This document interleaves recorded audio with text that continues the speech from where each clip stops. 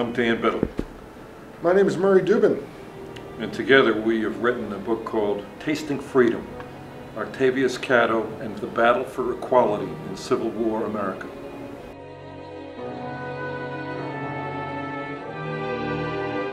Catto was both a unique and Catto is, in the 1800s, he's an educator, teacher, and he runs the boys' school at certainly the best black school in Philadelphia in the nation, and perhaps the best school in Philadelphia. He's also a civil rights activist at a time when there are very few civil rights for free blacks in the North. And he's also, as strange as it may sound, in the 1860s, he's a baseball player. In fact, he's a baseball manager. He's also a political leader at a time when there are very few blacks involved in politics. He's at the forefront of many of the important battles of the 19th century for blacks who live in the free states of the North in the United States. This book really represents bringing Catto back to life because he's been lost.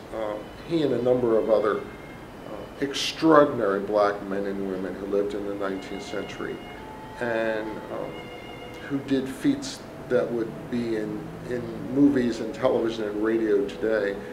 They've been forgotten, and the book is an effort to bring them back to life.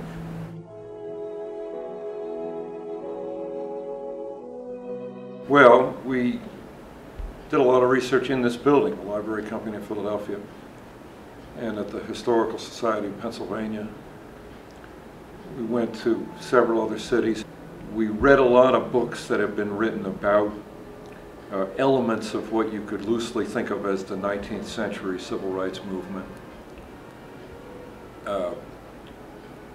Lots and lots of newspapers from those days, both the mainstream press, the Philadelphia, Washington, and New York papers and some other cities, but also the black press, which, notwithstanding being a history major myself in college, I'd never really appreciated that there was a vibrant and really strong black press by the middle of the 19th century.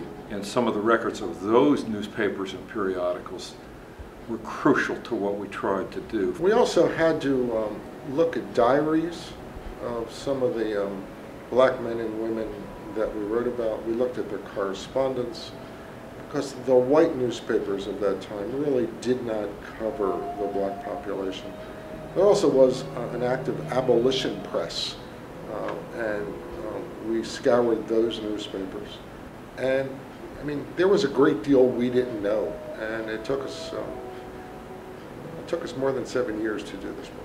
And so when Murray and I embarked on this long, strange expedition to unearth Octavius Catto and the amazing people around him, we had to come to grips with that.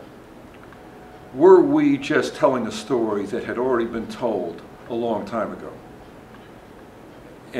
And we came to realize that that was not the case. We were attempting to tell a story that should have been told a long time ago.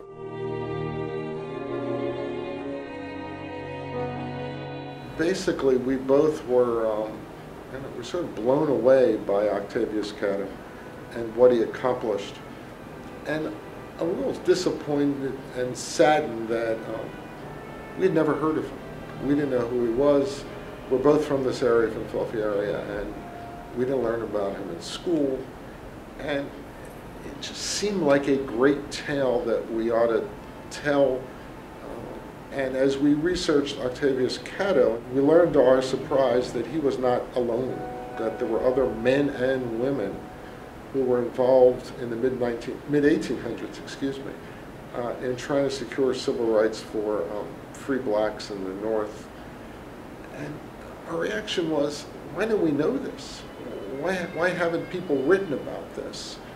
So we've made the book, quite frankly, a little bigger, and we use Octavius Catto's extraordinary life to tell the bigger story of the civil rights movement in the 19th century.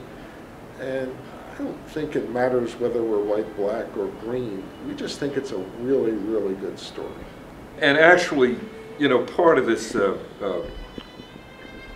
we had to sort of be educated and re-educated and then re-educated again. And